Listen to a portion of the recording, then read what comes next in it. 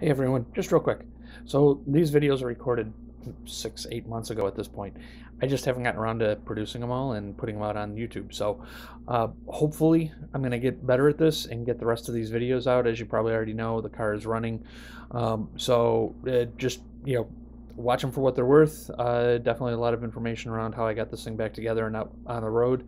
But it's going to be a little weird from a timing perspective because I'm referencing really old stuff. So yeah, that's all you need to know. Stay tuned. More videos coming soon. Hey everyone, welcome back to A Geek's Garage. So it's been a couple of weeks since I've been able to work out here, and today was an absolutely gorgeous day, which is going to allow me to get a lot of work done on the engine. Not really sure how far I'm going to get or what I'm going to do today. Basically, at this point, in the last video you saw me, I got the exhaust headers on, and that was basically it. But I was able to take advantage of some warm weather a couple weeks ago, get those on. So with the exhaust headers on, the next big thing is to get the turbos on and get all the different random engine mount brackets and things on here as well. So that's what I'm going to try and do today. I got a whole day to do this. So we're going to see what I can do.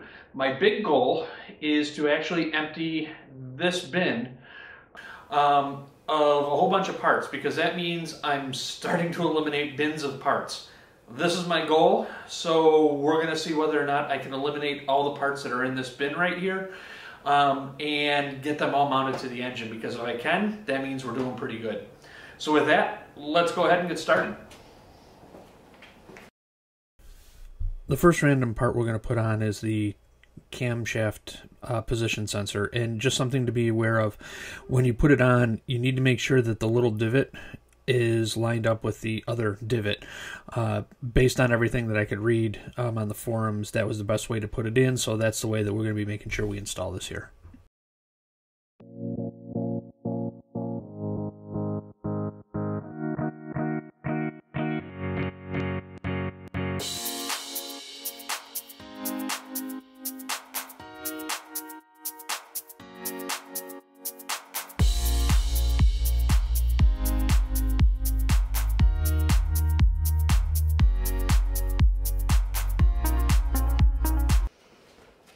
Hey, it's me from the future.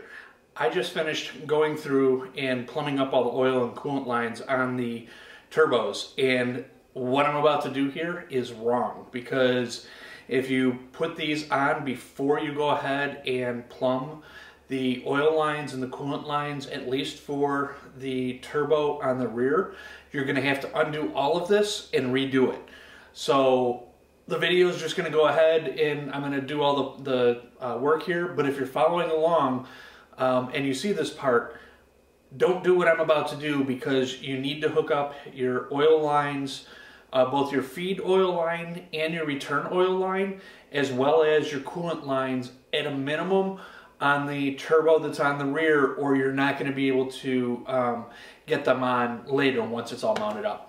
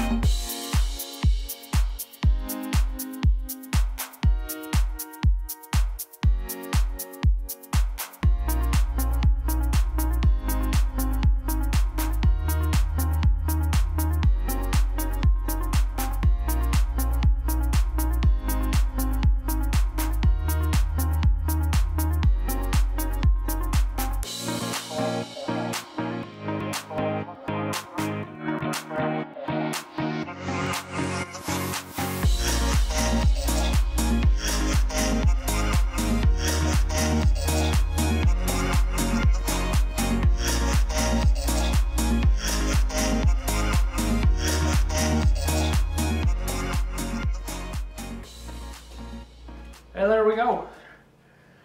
That was a very successful day. Here's that bin I talked about at the beginning of the video that I wanted to empty. The bin is empty. This is super terrific. I gotta find a place to put the bin now, but that's okay. That's a good problem to have. It means a ton of parts are on here. So where are we at? Well, basically all the brackets are on here. The turbos are on. We're going to find out soon whether or not that was a good idea. And here's what I mean by that.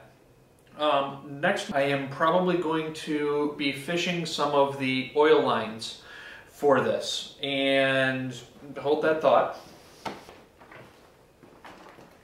Because I spun a bearing, I decided I wanted to replace all of the oil lines in this engine, just to make sure I don't pick anything up once the engine's running again and do some more damage. So after a lot of searching around, what I ended up finding was this. It is a Mamba oil and coolant line setup, and I'm going to go ahead and I'm going to install this for the oil lines for the turbos. It also comes with coolant lines, but I'm not going to use those because I sent the water housing out to 3SX and got their water housing overhaul done on it, which gives you these really nice braided lines for the cooling lines to go to the turbo. So I'm going to be using these and this, plus that other Mamba set, to kind of plumb up all of the turbos, and we're going to see how that goes. I'm hoping that I can get to everything I need to, as far as being able to tighten down banjo bolts and whatnot, but stay tuned. We're going to see how that goes.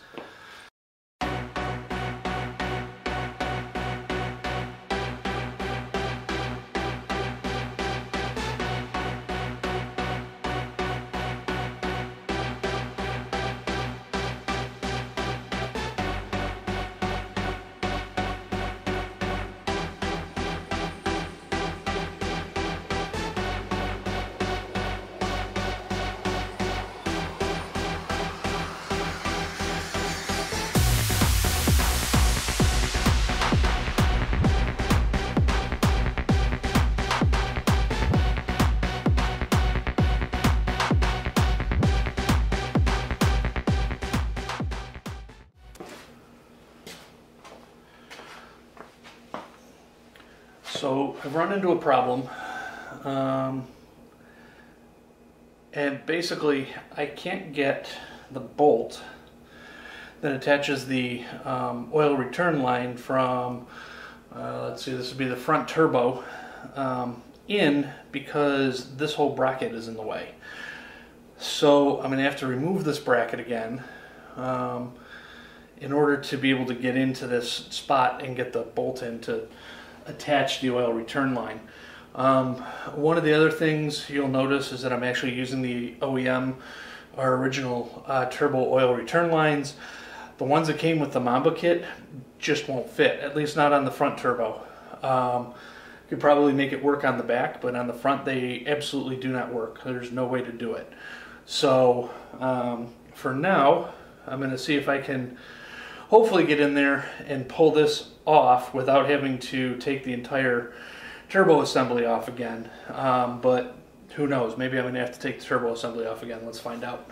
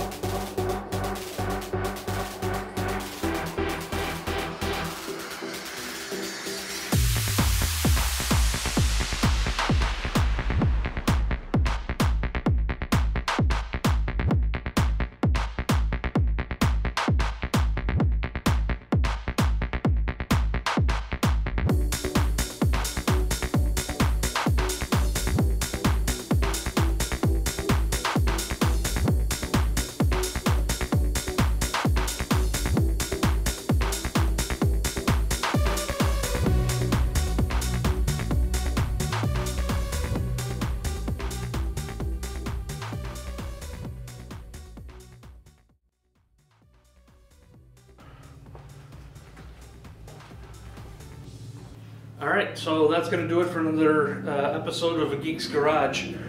The turbos are on, and the turbos are plumbed up, basically. I have a mixture of different parts that I'm using to do this. Again, as I went through it, you probably saw that Mamba kit that's sold on eBay. Kind of a mixed bag with that. The oil feed returns from the turbos would not work. I mean, I could have made the one on the front work. The one on the back most definitely would not work. So luckily I still had all the parts from that, got them out of the cleaner, and they were nice and clean, so I felt comfortable putting them in. I did use the feed lines though from the Mamba kit just to make sure, because I really don't have a good way of cleaning them out. So I'm hoping that I don't push any bad junk through the engine as I'm starting this thing back up sometime soon. The water lines, those worked out perfectly fine. Those are from 3SX. They'll be part of the water housing that I put on probably in the next episode. Those worked exactly the way I thought they would, so those ones, no issues there.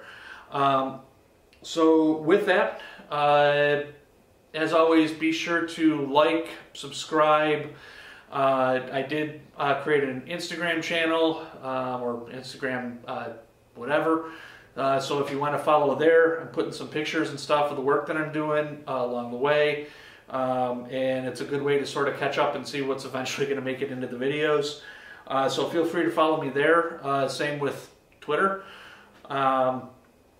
Twitter account, same thing, putting some pictures up there as I go through and get some work done on this thing. So if you really want to see where the video or what my progress is like, and there's no videos going up, go check those pages because there's going to be more information there. With that, please keep all the comments coming. Good luck to everybody who's following along and using this as a guide to help them with their engines. Just a reminder, I'm not a mechanic. I'm making this up as I go along, and hopefully it's all going to work. So good luck to all those people out there that are following me and trying to do the same thing with their engine. And with that, till next time, see ya.